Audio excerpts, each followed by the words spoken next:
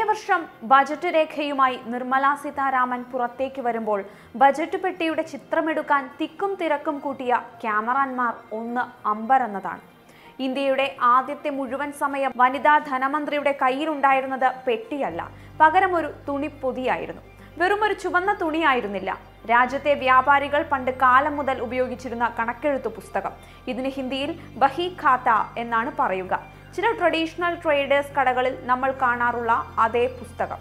ഇത്തവണയും ധനമന്ത്രി ആ പതിവ് തെറ്റിച്ചില്ല. കഴിഞ്ഞ തവണ ബജറ്റ് പൊതിഞ്ഞ ചുവന്ന തുണിയുടെ നിറവുമായി സാമ്യമുള്ള കടുത്ത പിങ്ക് നിറത്തിലുള്ള സാരിയായിരുന്നു നിർമ്മല സീതാരാമന്റേത് എങ്കിൽ ഇത്തവണ മഞ്ഞ സാരിയാണ്. കൂടെ അപ്പോഴും ആ ചുവന്ന തുണിപ്പൊതി. ഇന്ന് ന്യൂസ് ഇൻ ഡെപ്ത് ചർച്ച ചെയ്യുന്നത് ഇന്ന് അവതരിപ്പിച്ച ബജറ്റിനെ കുറിച്ചാണ്.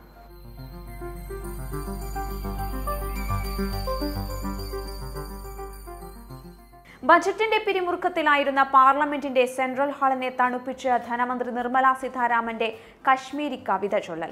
ബജറ്റ് അവതരണത്തിനു മുന്നോടിയായുള്ള ആമുഖ പ്രസംഗത്തിലാണ് പ്രശസ്ത കശ്മീരി കവി ദിനനാഥ് കൗൾ എഴുതിയ എന്റെ മാതൃരാജ്യം എന്ന കവിത ധനമന്ത്രി ചൊല്ലിയത്. ബജറ്റിലെ എല്ലാ പ്രഖ്യാപനങ്ങളും തയ്യാറാക്കിയത് പ്രിയപ്പെട്ട രാജ്യത്തോടുള്ള ആത്മസമർപ്പണത്തിലാണ് എന്നും നിർമ്മല സീതാരാമൻ കൂട്ടിച്ചേർത്തു. ഹമാരാ വതൻ खिलता हुआ शालीमार भाग जैसा, हमारा वतन दाल लेक में खिलता हुआ कमल जैसा, नौजवानों की गरम खून जैसा, मेरा वतन तेरा वतन हमारा वतन दुनिया का सबसे प्यारा वतन. നമ്മുടെ രാജ്യം ഷാലിമാർ പൂന്തോട്ടം പോലെയാണ്, തടാകത്തിൽ വിരിഞ്ഞ താമര പോലെയാണ്, ലോകത്തെ മികച്ച രാജ്യമാണ്. അവർ വരികൾ പരിഭാഷപ്പെടുത്തുകയും ചെയ്യാൻ മറന്നില്ല. ബജറ്റിലെ പ്രധാന പ്രഖ്യാപനങ്ങൾ എന്തൊക്കെയാണെന്ന് നോക്കാം.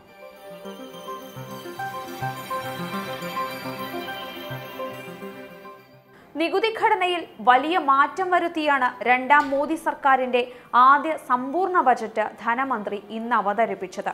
കമ്പനികൾക്കും പുതിയ സംരംഭകർക്കും ആശ്വാസം നൽകുന്നതായിരുന്നു നിർമ്മല സീതാരാമന്റെ ബജറ്റ്.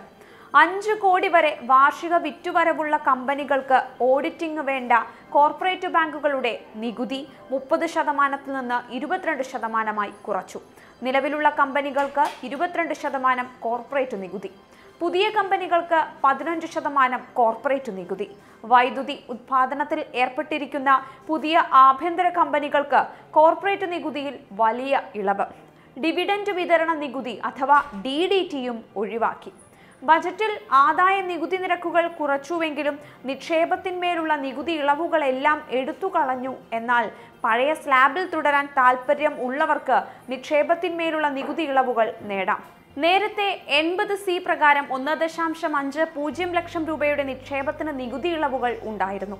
പുതിയ സ്ലാബുകൾ സ്വീകരിക്കുന്നവർക്ക് ഈ ഇളവുകൾ ബാധകമാകില്ല.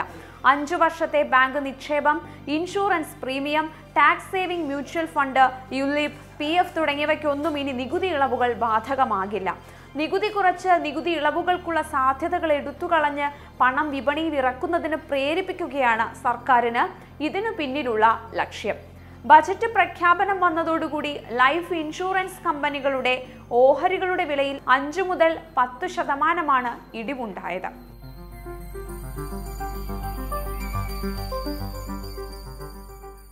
കരുതലും വികസനവും അഭിലാഷവും പ്രധാന ആശയങ്ങളാക്കി തയ്യാറാക്കിയ ഇന്നത്തെ ബജറ്റിൽ കർഷകർക്കായി 16 ഇന കർമ്മ പരിപാടികളാണ് വിഭാവനം ചെയ്തിരിക്കുന്നത്. കാർഷിക മേഖലയ്ക്ക് 2.83 ലക്ഷം കോടി രൂപയാണ് നീക്കിവച്ചിരിക്കുന്നത്. കർഷകരുടെ വരുമാനം ഇരട്ടിയാക്കാൻ 16 ഇന കർമ്മ പരിപാടികൾ. 2021 വരുമാനവും ഇരട്ടിയാക്കും. കർഷകർക്ക് കിസാൻ ക്രെഡിറ്റ് കാർഡ്, ജൈവ കൃഷി പ്രോത്സാഹിപ്പിക്കുക, വ്യോമയാന മന്ത്രാലയത്തിന്റെ സഹായത്തോടെ കിസാൻ ഉഡാൻ പദ്ധതി, നബാർഡിന്റെ പുനഃവായ്പാ പദ്ധതി, കിസാൻ റെയിൽ പദ്ധതി, ട്രെയിനുകളിൽ കർഷകർക്കായി പ്രത്യേക ബോഗികൾ, മത്സ്യമേഖലയ്ക്ക് സാഗർ മിത്ര പദ്ധതി, രാജ്യാന്തര വിപണി ലക്ഷ്യമിട്ട് പദ്ധതികൾ ആവിഷ്കരിക്കുക, ഗ്രാമീണ തലത്തിൽ സംഭരണശാലകൾ, 22 ലക്ഷം കർഷകർക്ക് സോളാർ പമ്പ്.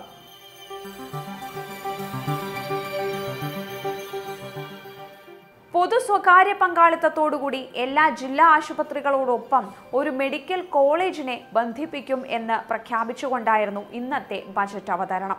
രാജ്യത്തെ എല്ലാ ജില്ലകളിലും ജൻ ഔഷധി കേന്ദ്രങ്ങൾ സ്ഥാപിക്കുമെന്നും രണ്ടാം മോദി സർക്കാരിന്റെ ആദ്യ സമ്പൂർണ്ണ ബജറ്റ് അവതരണത്തിനിടെ ധനമന്ത്രി വ്യക്തമാക്കുകയുണ്ടായി. ജില്ലാ ആശുപത്രികൾക്കൊപ്പം മെഡിക്കൽ കോളേജുകളും 112 ജില്ലകളിൽ ആയുഷ് ആശുപത്രികളും മിഷൻ ഇന്ദ്രധനുസ് വിപുലീകരണവും ചെയ്തിട്ടുണ്ട്. ജീവിതശൈലി രോഗങ്ങളും പദ്ധതിക്കു കീഴിൽ 69,000 കോടി, സ്വച്ഛ് ഭാരതിന് 12,300 കോടി, ജൽ ജീവൻ മിഷന് 3.9 ലക്ഷം കോടി. ഉന്നത വിദ്യാഭ്യാസത്തിനായി വിദേശങ്ങളിലേക്ക് പോകേണ്ടതില്ലെന്നും അത് ഇന്ത്യയിൽ തന്നെ സാധ്യമാക്കുമെന്നും അവർ പറയുന്നുണ്ടായി. വിദ്യാഭ്യാസ മേഖലയ്ക്ക് പുതിയ ഉണർവു നൽകി ധനമന്ത്രി സ്റ്റഡി ഇൻ ഇന്ത്യ എന്ന് പ്രഖ്യാപിച്ചു.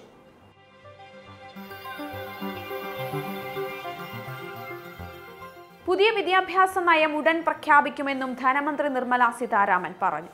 പുതിയ വിദ്യാഭ്യാസ നയവുമായി ബന്ധപ്പെട്ട് 2 ലക്ഷം നിർദ്ദേശങ്ങൾ ലഭിച്ചതായും ധനമന്ത്രി ബജറ്റ് അവതരണത്തിനിടെ വ്യക്തമാക്കുകയുണ്ടായി. കൂടുതൽ തൊഴിൽ അധിഷ്ഠിത കോഴ്സുകൾ, എഞ്ചിനീയറിംഗ് ബിരുദധാരികൾക്ക് പഞ്ചായത്തുകളിൽ ഇന്റേൺഷിപ്പ്, 150 സർവകലാശാലകളിലായി പുതിയ കോഴ്സുകൾ, വിദ്യാഭ്യാസ മേഖലയ്ക്ക് 99,300 കോടിയാണ് നീക്കിവച്ചത്.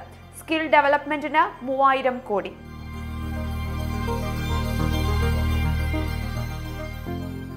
രാജ്യത്ത് 5 പുതിയ സ്മാർട്ട് സിറ്റികൾ പ്രഖ്യാപിച്ചുകൊണ്ടായിരുന്നു രണ്ടാം മോദി സർക്കാരിന്റെ ആദ്യ സമ്പൂർണ്ണ ബജറ്റ്.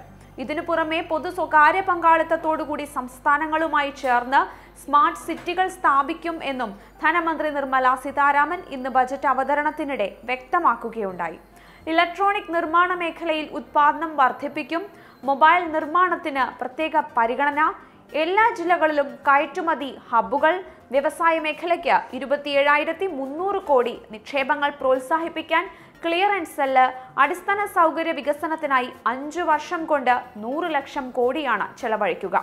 ദേശീയ ടെക്സ്റ്റൈൽ മിഷന് 1,480 കോടി.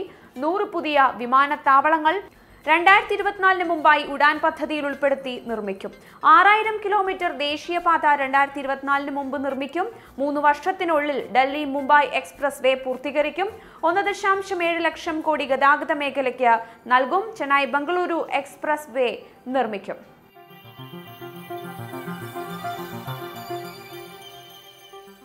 വ്യോമഗതാഗത മേഖലയ്ക്ക് കുതിപ്പേകുന്ന പ്രഖ്യാപനവുമായിരുന്നു ഇന്നത്തെ ബജറ്റ് അവതരണം. രാജ്യത്ത് 100 പുതിയ വിമാനത്താവളങ്ങൾ സ്ഥാപിക്കുമെന്നു തന്നെയാണ് ധനമന്ത്രി പ്രഖ്യാപിച്ചിരിക്കുന്നത്. 11,000 കിലോമീറ്റർ റെയിൽവേ ലൈൻ വൈദ്യുതീകരിക്കും. ട്രാക്കുകളിൽ സോളാർ പാനലുകൾ സ്ഥാപിക്കും.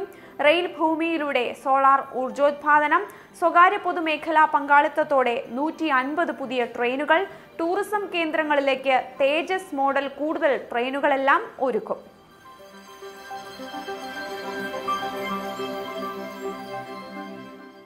ദേശീയ റിക്രൂട്ട്മെന്റ് ഏജൻസി സ്ഥാപിക്കുമെന്ന് പ്രഖ്യാപിച്ചുകൊണ്ടായിരുന്നു ധനമന്ത്രി നിർമ്മല സീതാരാമന്റെ ഇന്നത്തെ ബജറ്റ് അവതരണം.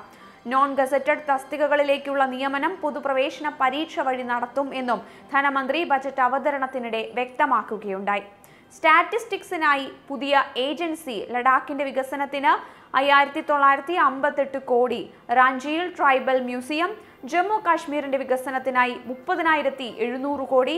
പെൺകുട്ടികളുടെ വിദ്യാഭ്യാസ പ്രായം നിർണ്ണയിക്കുന്നതിന് പ്രത്യേക ദൗത്യ സംഘം. ഏഷ്യൻ ആഫ്രിക്കൻ വിദ്യാർത്ഥികൾക്ക് ഇന്ത്യയിൽ പഠന സൗകര്യം. 2022 ഇന്ത്യ ആതിഥ്യം വഹിക്കുന്ന G20 സമ്മേളനത്തിന്റെ നടത്തിപ്പിനായി 100 കോടി.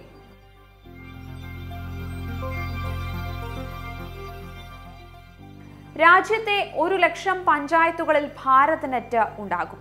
OFC കേബിളുകൾ കൊണ്ടുവരും എന്നാണ് ധനമന്ത്രി പറയുന്നത്.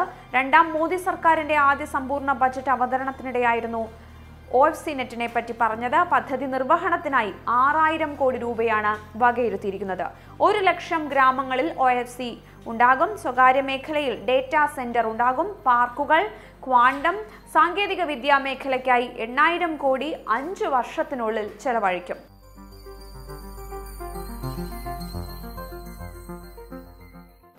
LICയിലെ സർക്കാർ ഓഹരി വിൽക്കുന്നു എന്ന സുപ്രധാന പ്രഖ്യാപനമാണ് ഇന്ന് ബജറ്റ് അവതരണത്തിൽ ധനമന്ത്രി നടത്തിയത്.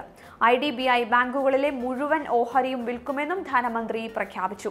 ഓഹരി വിറ്റഴിക്കലിന്റെ അടുത്ത ഘട്ടമായാണ് LIC ഓഹരിയും വിൽക്കാൻ ഒരുങ്ങുന്നത്. നിലവിൽ 1 ലക്ഷമായിരുന്ന ബാങ്ക് നിക്ഷേപത്തിന്മേലുള്ള ഇൻഷുറൻസ് പരിരക്ഷ 5 ലക്ഷമായി വർദ്ധിപ്പിച്ചു. പൊതുമേഖലാ ബാങ്കുകൾക്ക് 3.5 ലക്ഷം കോടി. നികുതിദായകരെ സഹായിക്കാൻ പുതിയ നിയമം.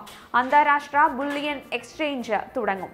സ്റ്റാറ്റിസ്റ്റിക്സിനായി പുതിയ ഏജൻസി തുടങ്ങിയവയും ഇന്നത്തെ ബജറ്റ് അവതരണത്തിൽ പറയുന്നു. ഇങ്ങനെയാണ് ഇന്ന് ബജറ്റ് അവതരിപ്പിച്ചിരിക്കുന്നത്. ഇതിലെ പ്രധാന പ്രഖ്യാപനങ്ങൾ മാത്രമാണ് ഇന്ന് ന്യൂസ് ഇൻ ഡെപ്തിൽ പറഞ്ഞത്.